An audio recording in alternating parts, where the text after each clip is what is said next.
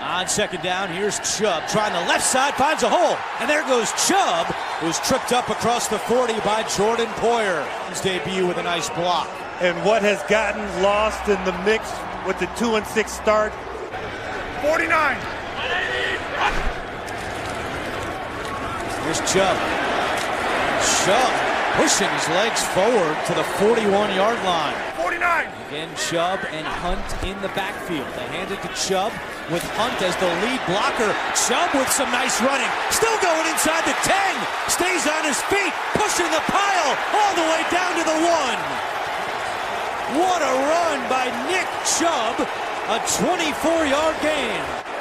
He looks like a fullback here. Watch him come and destroy Matt Milano and open up that hole. When I was with the Raiders, matchup they wanted to have, and as Frazier said, we want our best on our best. So we've seen it a lot today. White on Beckham, except for there. Now here goes Chubb.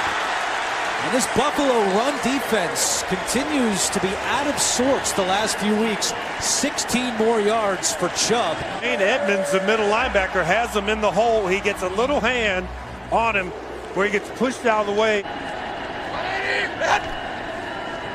Here's Chubb.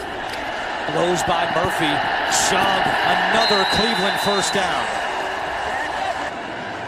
First and 10 as we approach 3 minutes to play. Handoff Chubb.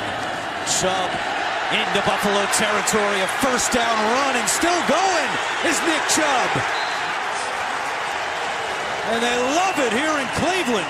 Yard rushing game of the year. And look at fullback right out in front, Kareem Hunt, chopping down Micah Hyde, allowing Chubb to really read the defense, and then it's just power at the end. And look at Landry in there, getting a couple little blocks in, tiny little wide receiver blocks.